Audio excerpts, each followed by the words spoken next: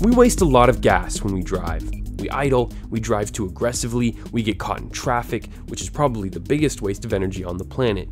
To solve all of this wastefulness, new cars are designed to go much further on less and less fuel, increasingly by using electricity-powered batteries.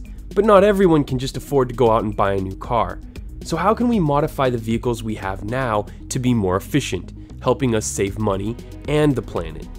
Enter GoFar, an Australian company that has invented a simple, affordable device that can be easily installed on pretty much any car built in the last 20 years.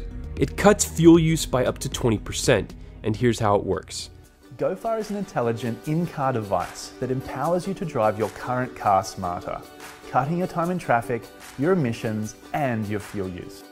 It works by utilising the science behind your car's engine. For every engine speed, there's a sweet spot, an optimum throttle position that maximises your power and minimises your fuel consumption.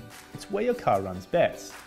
Driving in the sweet spot saves fuel, which saves money and cuts emissions. But the sweet spot is different for every engine, and unless you're a part of a Formula One race team, it's very difficult to find. Not anymore. GoFar finds your car's unique sweet spot and uses real-time feedback to guide you there. The display glows blue when you're in the sweet spot and red when you're wasting energy. Real-time feedback works, and in trials, GoFar cut fuel use by 13 to 22%. So basically, it's like a Fitbit for your car. Follow the link below to order one. At about $150, it'll pay for itself in fuel costs in just a few months. As we move forward in our battle to get runaway carbon dioxide emissions under control, we have to maximize the life we get out of our existing material objects, and that includes recycling them when they meet the end of their life cycles. We can't just make all new stuff, because that would create way too much CO2. It looks like the GoFar is one of these bridge inventions that'll help us keep our dangerous pollution under control while we wait for the coming of another modification to our vehicles: affordable, electric-powered, driverless car technology.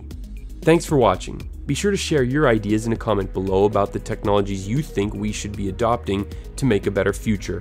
And watch more TDC by clicking on the screen to check out our breakdown of China's Great Internet Firewall, or one idea for how offshore wind turbines could significantly lessen the threat of hurricanes to the US while simultaneously powering the entire country.